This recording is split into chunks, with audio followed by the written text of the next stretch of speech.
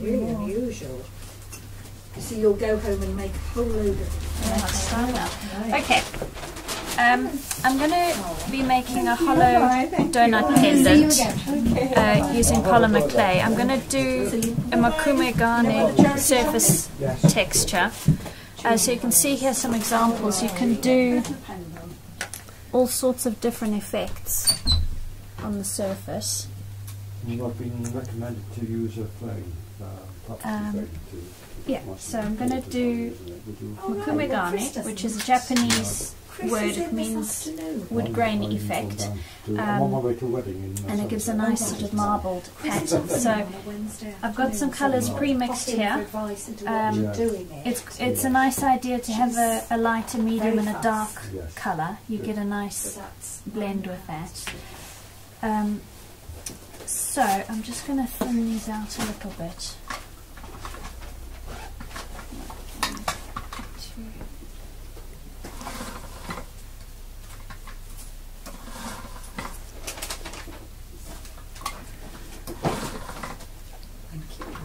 So this is a pasta machine.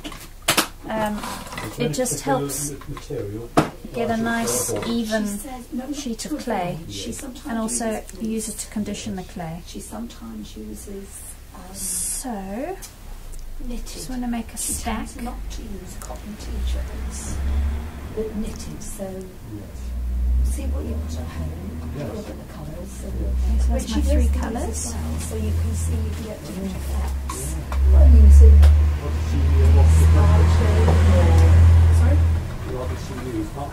So you put them all together, and then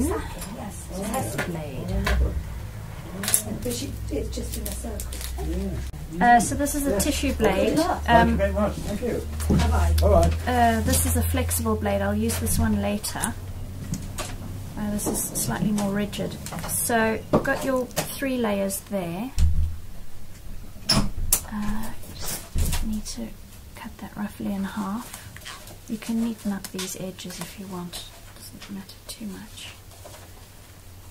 So stack them up, so then you've got 6 layers. So that's one cut. You put this through the pasta machine again. So you do that once, you do it again.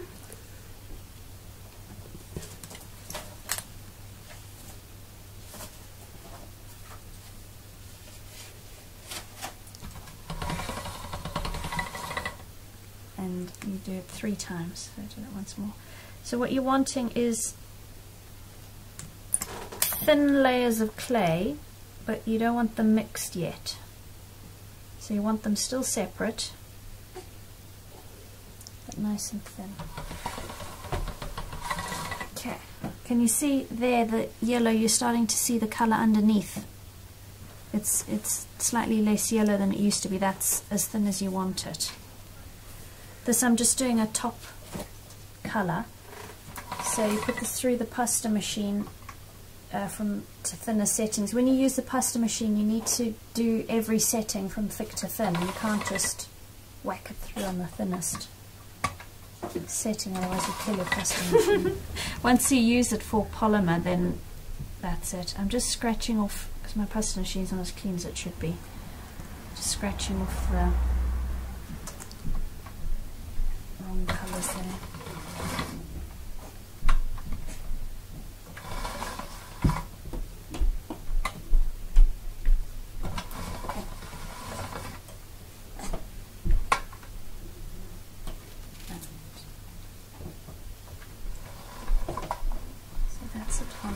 Thinnest.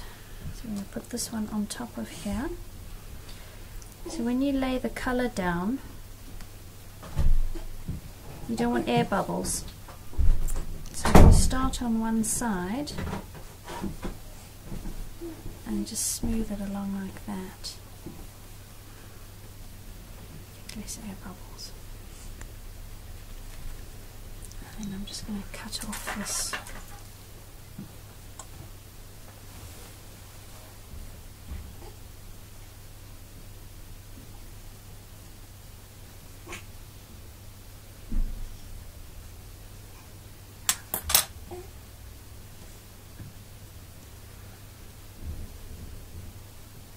stay that way. I'm just cleaning my board. I have a blob of scrap which I keep adding to. I can also go in the scrap. Right, so back in the pasta machine.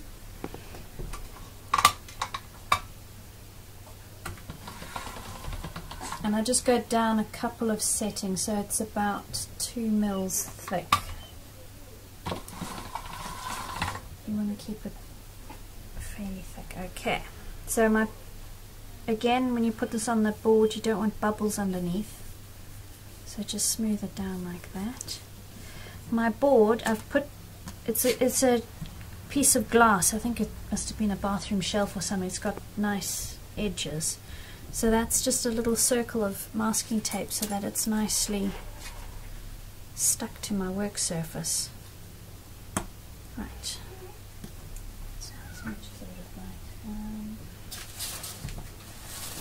Okay, so you get a stamp.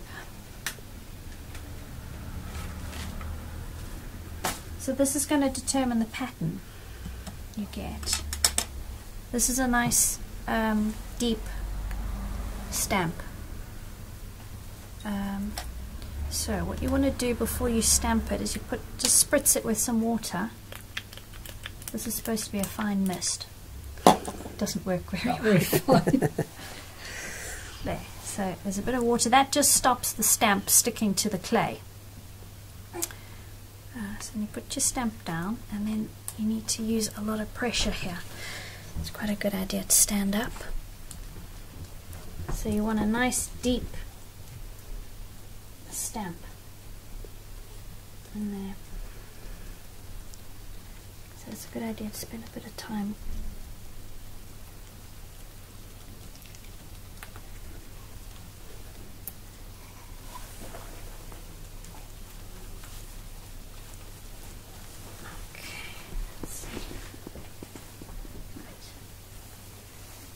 See, I should have pressed a bit harder there. It's not quite hard enough. I can show you. This is a stamp I made myself using the polymer clay. So I just had a flat sheet and I made some little snakes which I stuck on and then made a handle.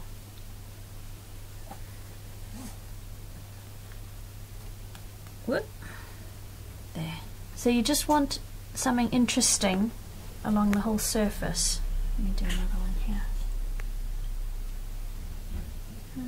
Actually, I'll just do this.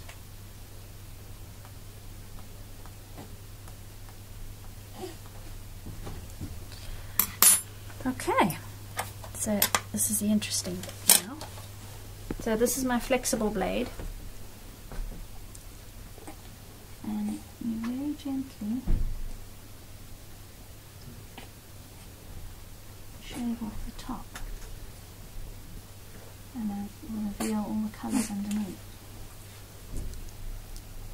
Bend the blade slightly, and what you want is you want to shave off all the clay and just leave your stamp pattern. So the green will be the stamp, will show the stamp pattern, and then all the in-between bits will be all those layers of colour in a sort of marbled.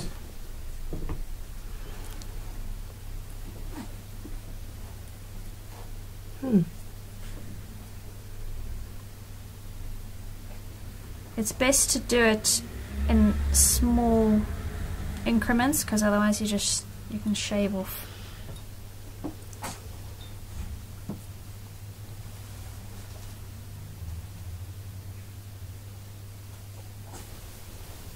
There's a site called Clay Around, and they've got all the blades and the polymer and pretty much everything you need.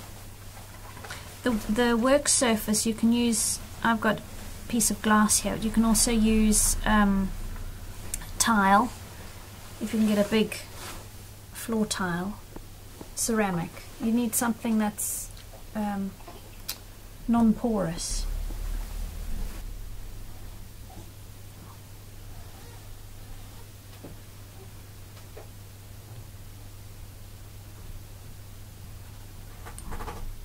There we go, starting to get some interesting bits coming.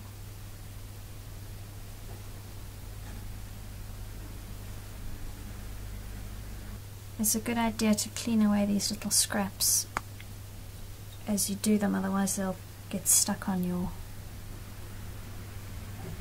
good surface, which you don't want. The trick here is knowing when to stop, which maybe I don't. You're the one that makes them. So, the next thing, so your surface, because you've been cutting it, is a bit bumpy, so you want to smooth the surface as much as you can so that you don't need to sand the pendant too much once it's baked. Okay. I just can't stop here. Okay. I was thinking that one's a necklace. So what I've got here is a sheet of baking parchment. You need to use baking parchment, not greaseproof paper. So you put that on top of your clay. This is just a little piece of card, gives it a bit of stiffness. So with that you just rub. What this does is smooth the surface, because what happens when you sand it, you'll sand off layers of the clay. You know, if it's all uneven, you sand off layers of the clay and then it changes your pattern. So you want this as smooth as possible. The best way is to feel it. I can see there's a bump there, so I'll just do some more. Just keep shifting the paper so that it doesn't stick too much to your surface.